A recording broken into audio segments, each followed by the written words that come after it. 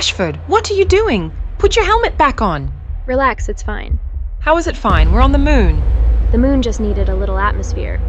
So I dimmed the lights, started playing smooth jazz, added some themed decor, couple of orchids.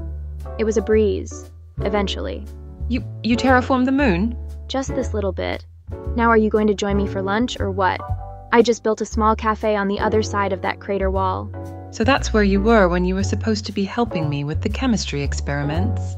It takes chemistry to make a good cup of coffee. I guess I could go for a sandwich? Hey, do we have any kimchi? You turned the moon into a chill spot. NASA's gonna love our expense report. Houston, we have a latte.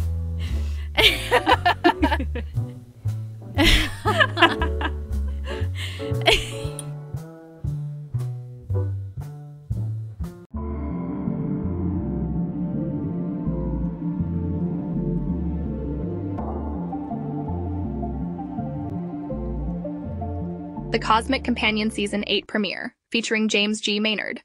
This week, Moonstruck, Tales of Earth's Lunar Love Affair, talking with Rebecca Boyle, author of Our Moon. More than 4.5 billion years in the past, Earth 1.0, the first version of our home world, was on a collision course with Theia, a celestial body as big as Mars. It would be a date with destiny. Hi there, I'm Destiny. This cosmic dance resulted in a spectacular crash, ripping both worlds apart.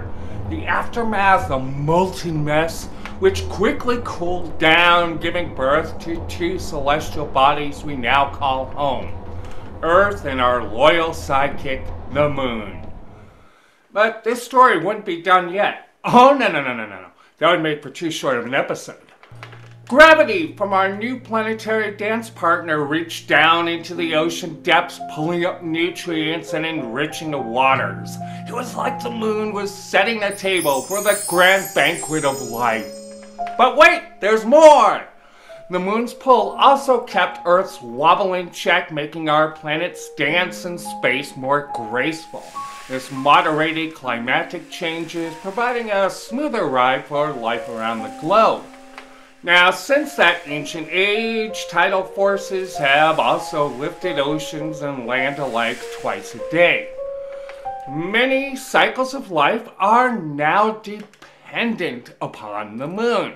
Nighttime is when the real party starts. The moon is my spotlight, the night is my stage, and the world's trash is my treasure. Ever seen a raccoon rave in the daylight? Didn't think so. Sandhoppers. Did you mention sandhoppers? Good call! Sandhoppers, adorable little crustaceans found on sandy beaches around the United Kingdom, have a unique way of living thanks to our planetary companion. Now imagine being a tiny little critter living at the water's edge. Stray too far up the land and you're either a dried up beach bum or the world's tiniest shrimp cocktail. Look out, Charlie, duck! Duck? Do you mean the bird or the act of... Oh, gross. Head too close to the water and you washed out to sea. But fear not, our sandhopper friends have a solution, a pair of natural compasses. One of them is in the brain, sunbathing by day, and the other in their antennae, moon-gazing at night. Now, birds like Barrow's petrels also have a lunar love affair. They always show up for their breeding dates under the light of a full moon. It's just more romantic that way. Dear God! Sea turtles, the laid-back parents of the animal kingdom, time their egg laying so that their hatchlings pop out when the tides are best for survival. Now, it's basically their one act of parental care, so cut them some slack. And let's not forget the dung beetles, rolling their precious poop by the light of the moon, all to avoid losing their treasure or becoming someone's dinner. Delicious. Next up, we're going to chat with Rebecca Boyle, author of Our Moon. Join us for an interstellar joyride through the cosmos with the Cosmic Companion. Every week, our intrepid host, James G. Maynard, dives headfirst into the wildest corners of science, comedy, pop culture, and history. The Cosmic Companion takes you on a roller coaster of knowledge with entertaining dives into fascinating subjects. James is like your science-obsessed buddy who's always ready with a fun fact at a party. And what's a cosmic journey without some quality company? James rubs shoulders, figuratively of course, with the creme de la creme of the scientific world. We're talking brainiacs who decipher the laws of the universe, authors who craft stories that warp space and time, and developers who are building the future. Our cosmic guest list? Oh, it's star-studded. We've had the likes of Neil deGrasse Tyson, dinosaur expert Steve Brusatte from Jurassic World, the legendary ocean explorer Sylvia Earle, a myriad of astronauts, actors, and a constellation of other awe-inspiring guests. But wait, there's more. The Cosmic Companion isn't just any show. We've got AI on our side. Hello, I am AI. Did you know that is a palindrome? We're talking mind-bending visuals, snazzy animations, original music, and soundscapes that'll make your eardrums do the moonwalk. Are you ready to embark on this epic journey? Head over to thecosmiccompanion.net and get ready to laugh, learn, and explore the mysteries of the universe.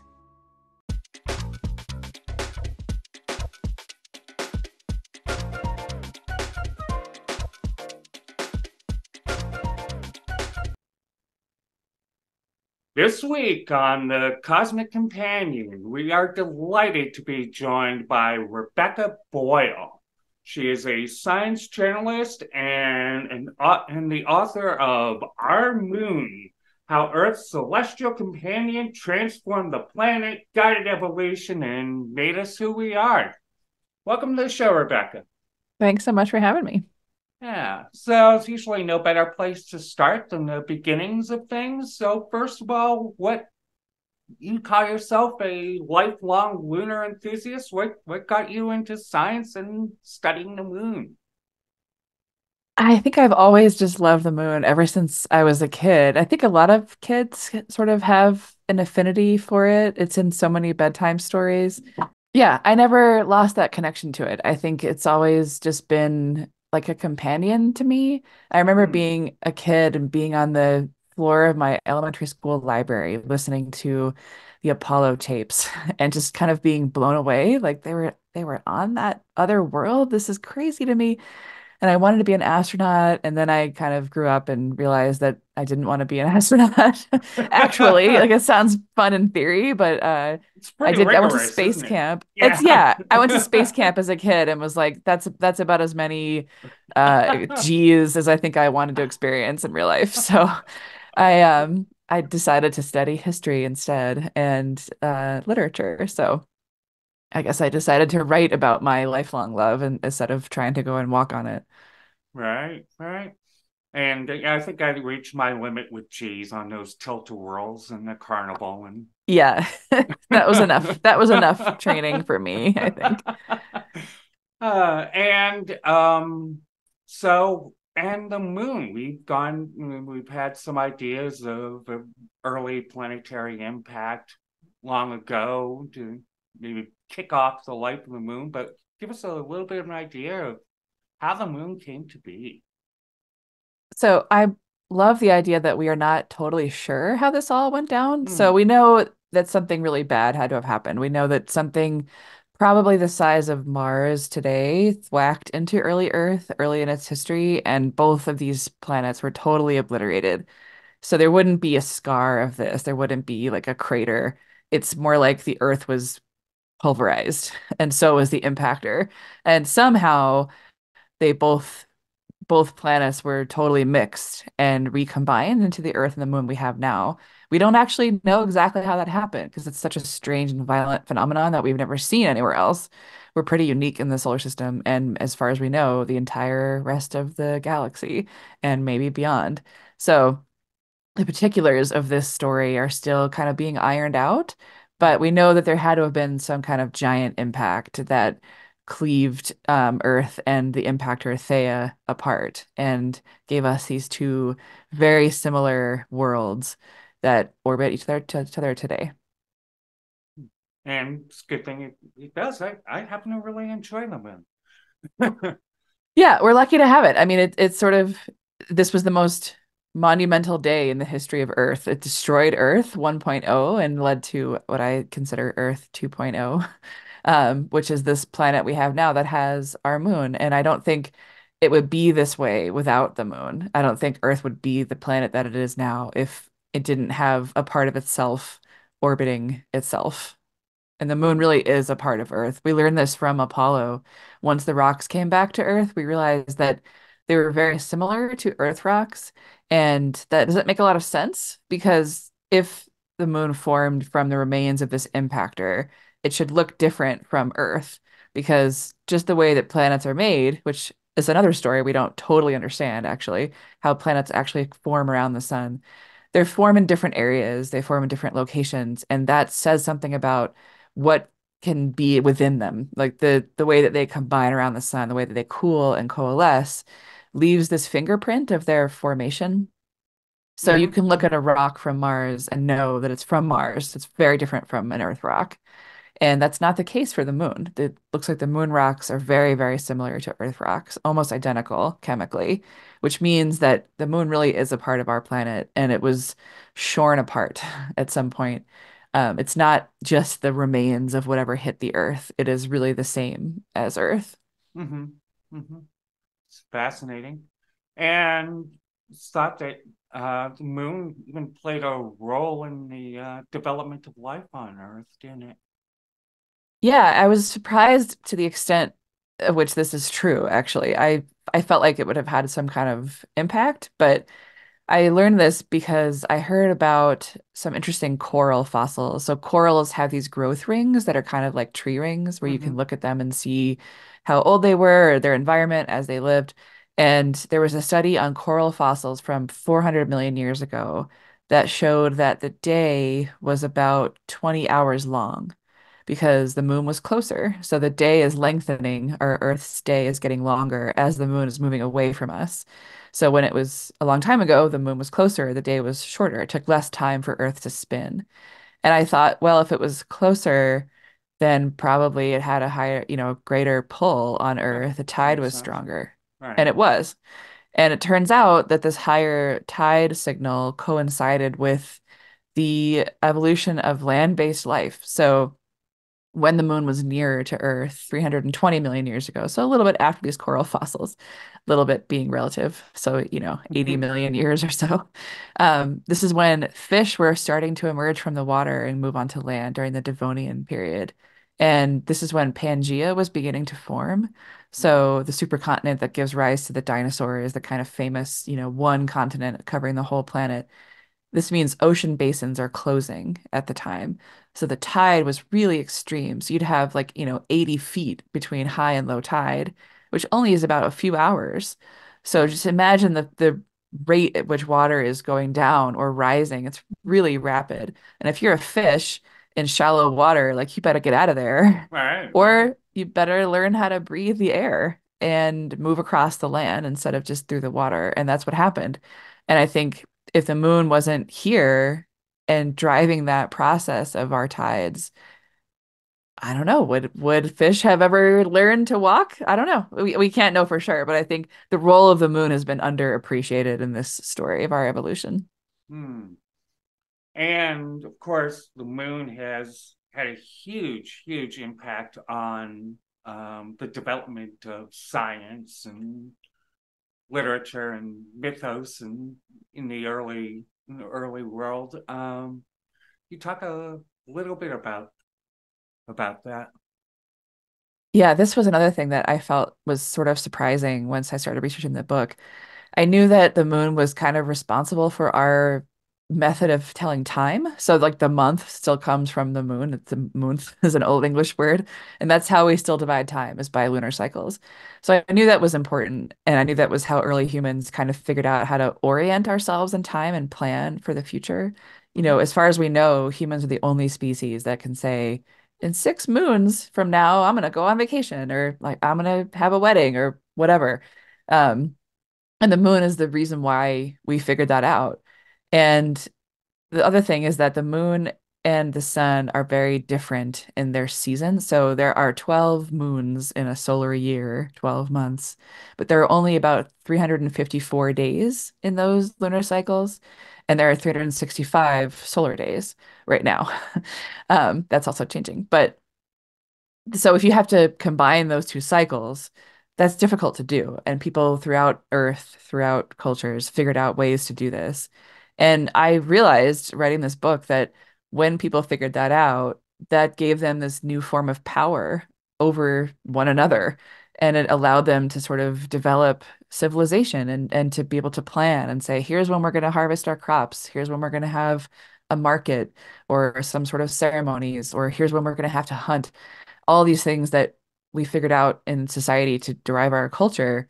The moon really played a role in all of those things. And I think it really gave people the tools to command each other and to control each other.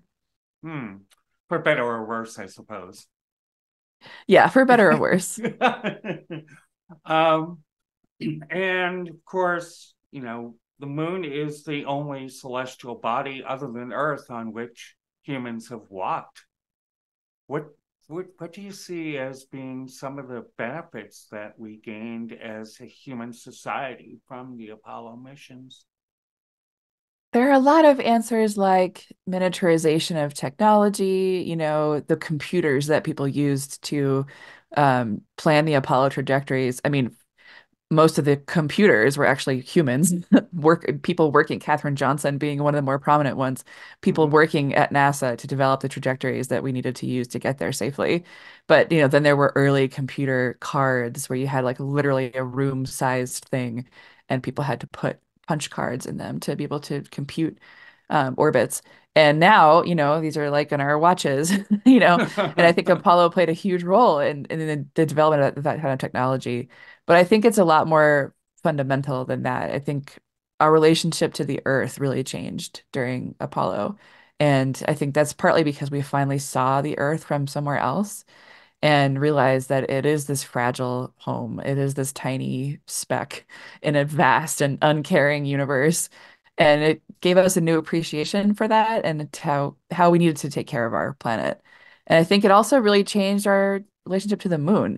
My favorite picture from Apollo is not the famous one of like Buzz Aldrin saluting the flag or where he's like standing there and you could see Neil Armstrong reflected in his helmet. It's actually of Aldrin climbing down the ladder because he's sort of above you. So Neil Armstrong took this photo looking up at Buzz walking down the lunar lander ladder.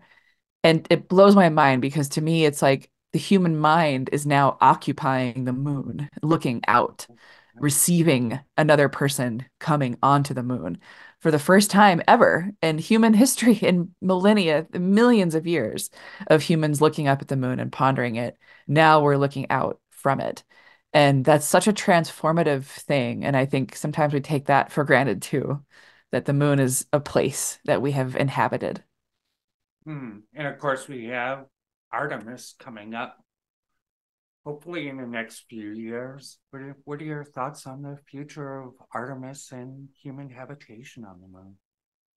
I think it's exciting. I mean, I think it's probably inevitable. And, it's sort of taken longer than people imagined it might to go back. But I think it's going to happen. I think it's going to happen probably in the next couple of years. We just had a delay this past week. NASA pushed back the first Artemis crewed both crewed missions, the first crewed mission around the moon since Apollo and the first landing since Apollo 17 is now going to happen no earlier than September of 2026, which again might be like optimistic, I think it's fair to say, but I do think it'll happen. And I think people will be up there and coming and going.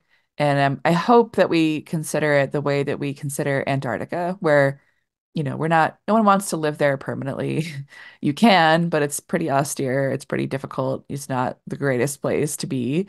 You need to be really well trained and really well equipped and prepared to be able to do that. And I think that's how we're going to be able to access the moon is just knowing that it's not going to be simple. It's not going to be easy. It's possible, but it's going to be very hard.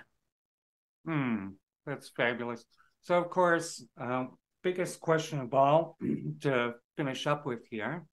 is how did this whole story about the moon being made of blue cheese start? Yeah, it's fun to think about some of the myths that people have had about the moon through time. I mean, my favorite is still the idea of seas. If you look at, I mean, behind you, you have this beautiful picture of the moon, Right, right. and you see the Maria, these dark blotches. And up until really recently, actually, people thought they were literally oceans. And I mean, why wouldn't they? Earth has oceans, Right. and the moon Makes looks kind of sense. like Earth. Looks like continents and maybe some bodies of water. And so that's why we call them Maria, because that's the Latin name for seas.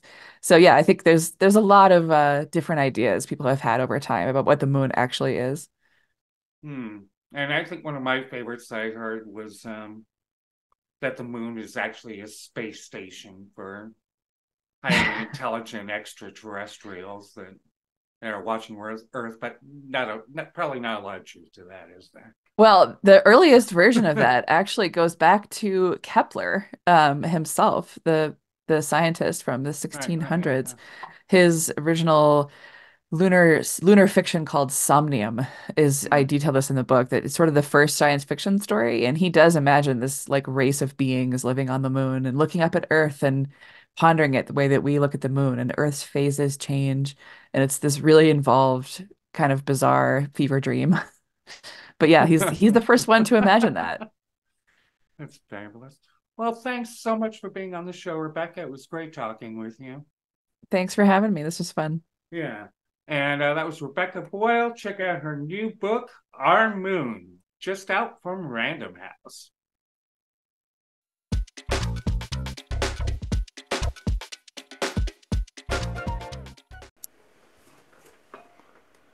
Now, have you ever noticed how the moon just loves to play peekaboo in the sky?